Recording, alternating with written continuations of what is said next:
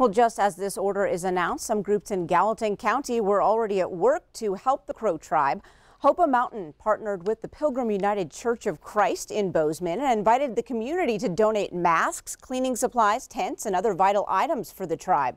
The group's overwhelmed with the community support and turnout.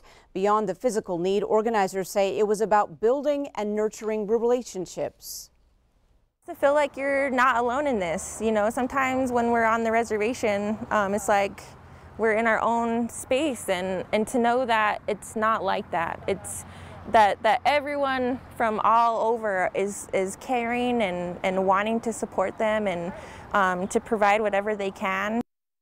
Now, the group say, if nothing else, COVID-19 has brought out a lot of good in people.